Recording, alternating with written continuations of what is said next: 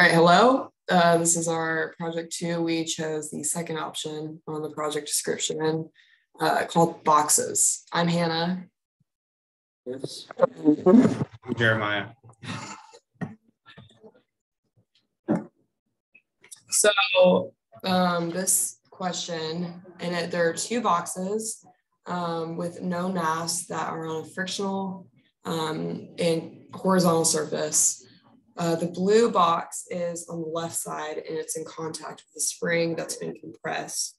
And that spring or that box is let go, comes across, hits the red block that's at rest in the center and compresses the spring. So what we're trying to find here is the distance that the spring on the right side is compressed.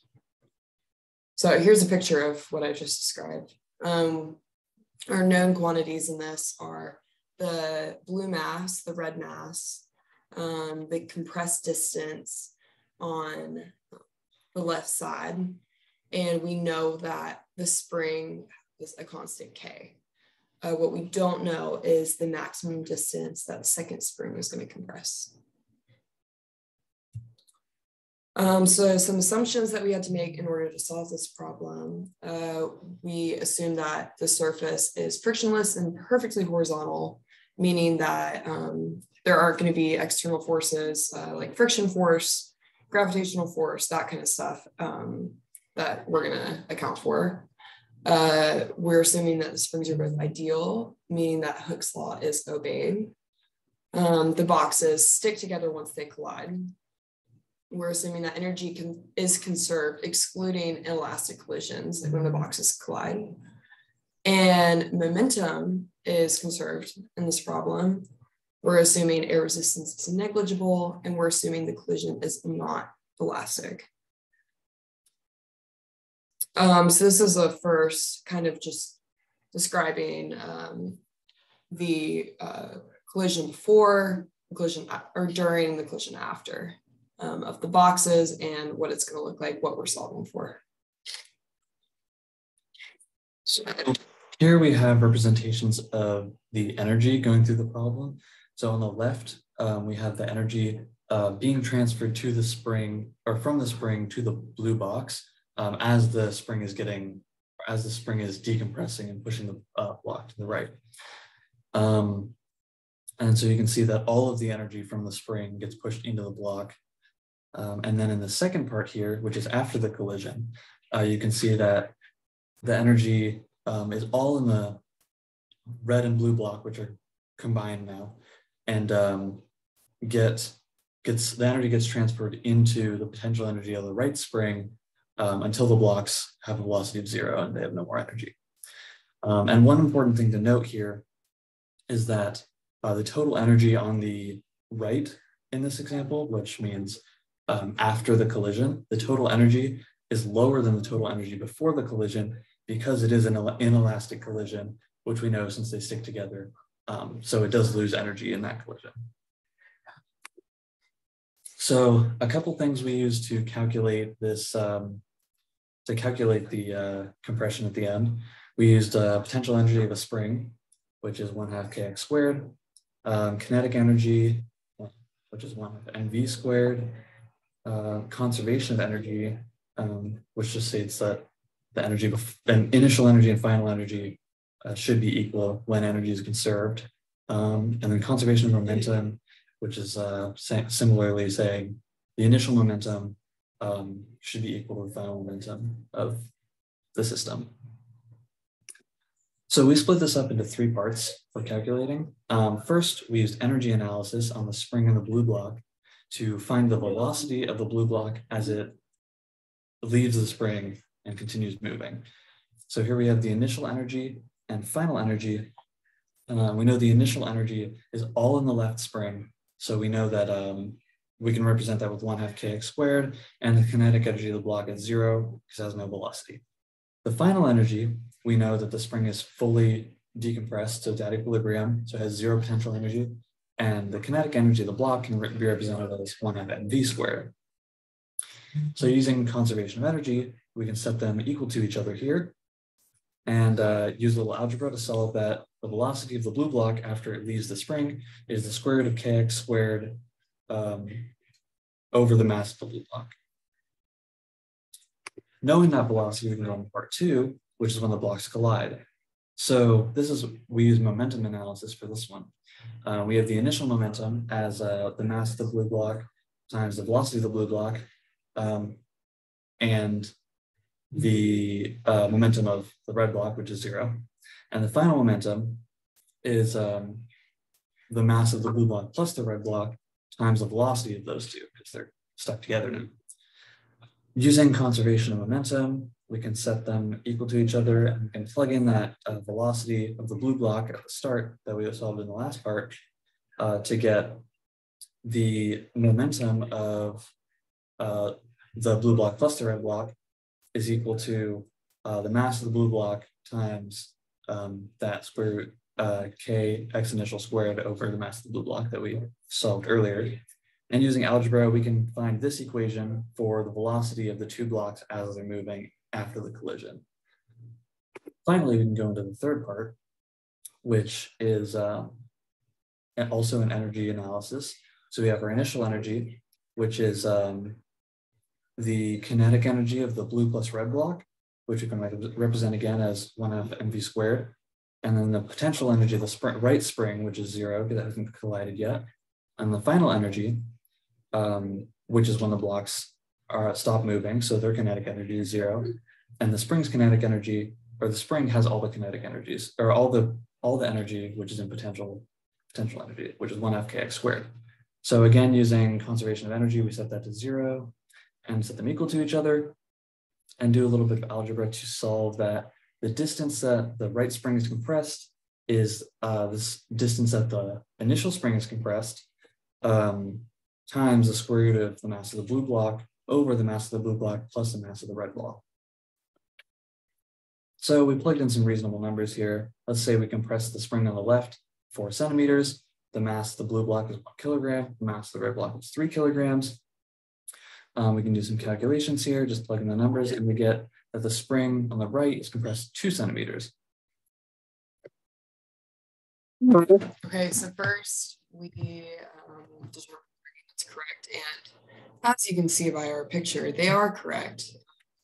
We wanted meters in the end, and we got meters. Yeah, that's pretty self-explanatory. And our estimated numerical answer is reasonable because we estimated earlier on when we solved symbolically that the answer should be less than the initial compression xi. And it went from 4 centimeters to 2 centimeters in the end.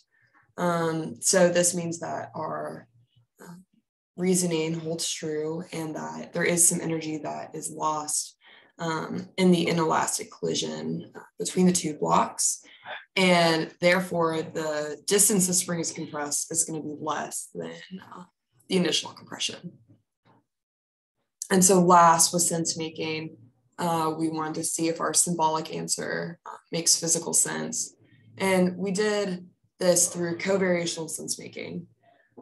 So this was our symbolic answer first. X is equal to X, which is equal to the XI times the mass of the blue block over the mass of blue times mass of red, it's all like square root. Yes. And increasing or decreasing XI will increase or decrease the final compression, which makes sense because if the spring is compressed more, the XI is increased, then the X on the other side, on the right side, is going to increase as well. And likewise with the decrease. Increasing the mass of the blue block is going to increase the final compression because there's more energy moving that have been compressed on the left-hand side that's moving, hitting the red block with more mass, and therefore less energy will be lost in that collision. And similarly, if the mass of the red block is changed, versus if it is decreased, the final compression is going to be more because, I mean, no, it's going to be less if the mass is increased because more energy will be lost in that collision. However, if the red block wasn't there or mass was negligible, mass was zero, the compression would be the same on either side because no energy is going to be lost to friction or external forces when the blue mass moves from the left to the right. Okay, now on to the reflection. We had a couple similar problems to what we'd worked on in other classes compared to this. The first problem was the box problem we worked on in one of the week's studios. The problem is a block of mass M on a level frictionless surface is attached to an ideal massless spring of constants K. It's initially stretched at time t initial, and the block is released from rest x, which is equal to xi. At some time final, the block reaches x equals 0, moving to the left with the speed of v final. For the interval from t initial to t final, draw a vector to indicate the displacement associated with each force. Similarities with this is they both start with the potential energy from the displacement of the spring. They both want the final displacement of the spring to be calculated. Some differences: the spring is being pulled away from the wall to form potential energy instead of being compressed in this problem, as well as the block is attached to the spring so that the motion of the block is identical to the spring's motion.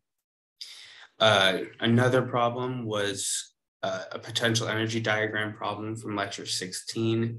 This one was the potential energy of a spring is given by U 1/2 K x squared, where the potential energy, and then it asks us to find where the potential energy is largest, smallest. How can you tell whether it's the kinetic energy largest, smallest? How can you tell?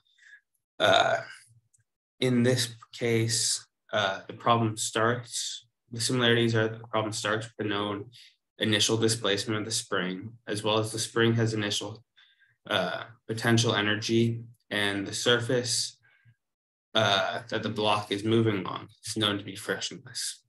Some differences: the final displacement of the spring is given, where in the box question, we had to find the final displacement. The spring and the block are attached to each other, and the spring is stretched, not compressed in this problem. The final similar problem we came across was in week 8 homework. The question 1, the apple on a spring. You have a vertical spring with constant K, which is initially neither stretched nor compressed. You attach an apple with a known mass of M to the spring and release it from rest at time equals 0.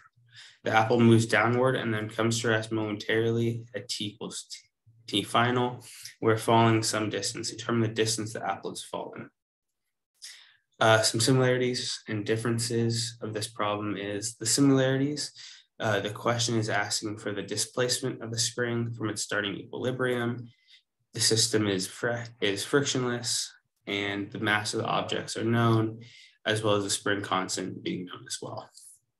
Some differences: the system is represented in the vertical plane and not the horizontal plane. The spring starts at its equilibrium and is neither stretched nor compressed, and the problem is being acted on by external forces, not all internal forces of the system. Thank you. Thank you so much for watching. Yeah, have a lovely day.